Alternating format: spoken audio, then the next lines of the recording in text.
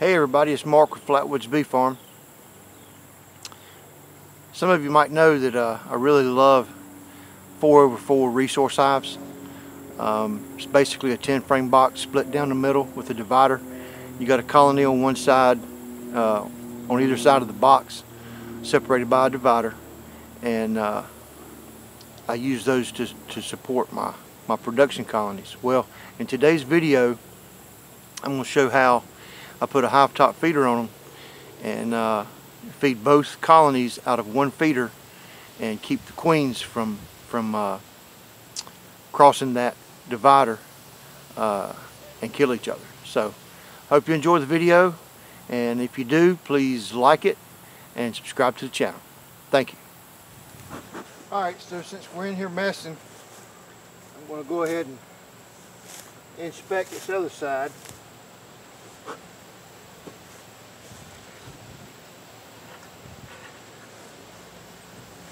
So on this side of this resource hive, this morning I had a little abscond that left that side because of small hive beetles. Well, anyway, they went and got in a bait hive, and this morning I installed them on this side.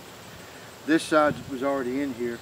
So what I want to do while I'm in here disrupting everything, I just want to go ahead and take a quick peek at them.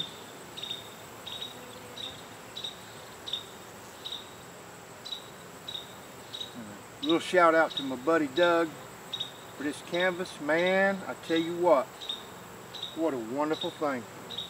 As you can see, there's 4 frames in this side.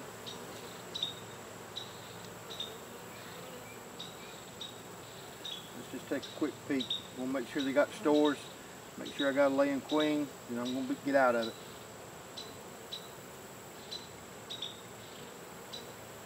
There's my queen.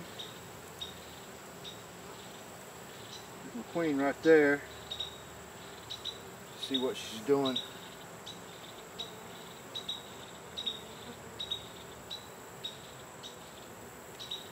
Look at one more.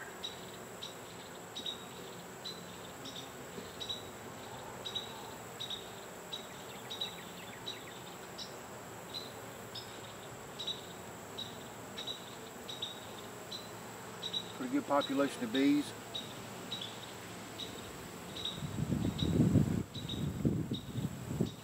Oh yeah, I got eggs. So she's laying, she's doing what she's supposed to do.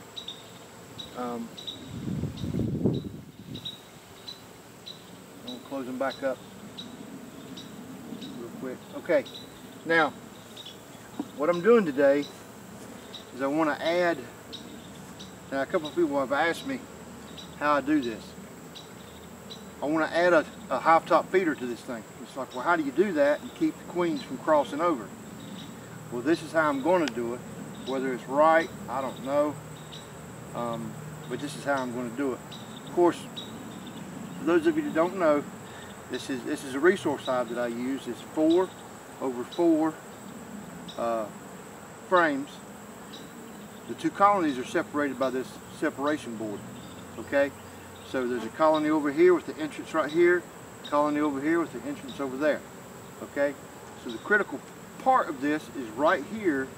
I have to secure this area right here so the queens can't cross over and kill each other. Okay, so what I'm going to do, I'm going to take my little piece of canvas and pull it this way.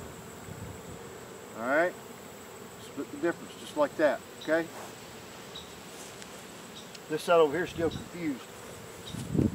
I just installed them. Now we'll put a metal queen excluder. Now what I'm going to do is, on those of you that are familiar with the metal queen excluder, you know there's a flat side, and then if you flip it over, there's like a little indention. What I'm going to do is I'm going to put the flat side down, okay? Because I want that sealed off, where the queens can't move from one side to the other, okay? So that should seal it off right there at that separation board. Alright. Now what I'm going to do is get my hive top feeder and put on here.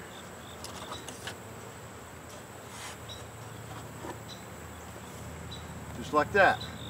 All right, now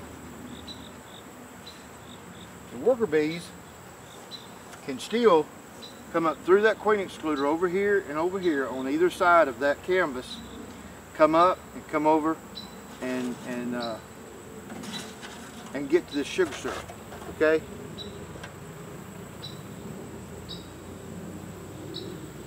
At least that's the plan. Y'all know how plans are in beekeeping. Sometimes they work, sometimes they don't. So that's how I'm going to set these things up for feeding. Now, I know people do stuff different ways.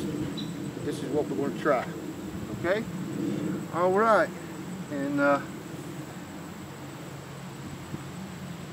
this is it. All right. Hope you're having a great day. I know I am.